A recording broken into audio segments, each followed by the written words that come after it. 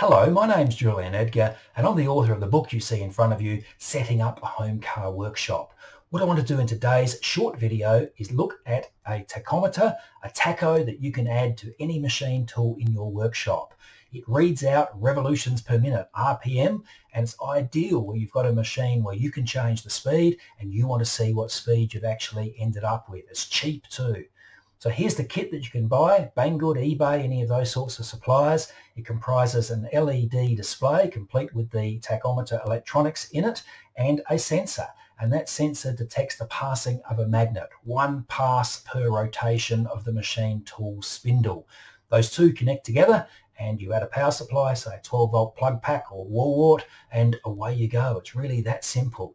Here's a close-up of the display, available in red. This particular video uses a red one, but I've also purchased a blue one, which is a fraction easier to see in a brightly lit workshop. The magnet that spins past the sensor, you need to glue into position. Here it is glued to the top, in this case, of a drill press spindle. And because obviously you don't want it flying off, clean that area before you epoxy the magnet in place and use a high-strength epoxy. Here's the tachometer mounted on my wood lathe.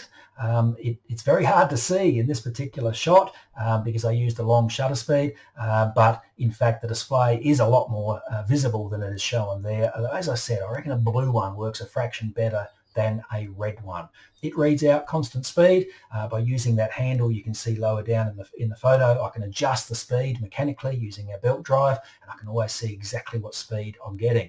Very useful when you want to come back to the same speed after you've been away from the drill press or the wood lathe, or perhaps using it for a different purpose. The book's called Setting Up a Home Car Workshop, and it covers lots of things that will be useful in your workshop at home. Thank you.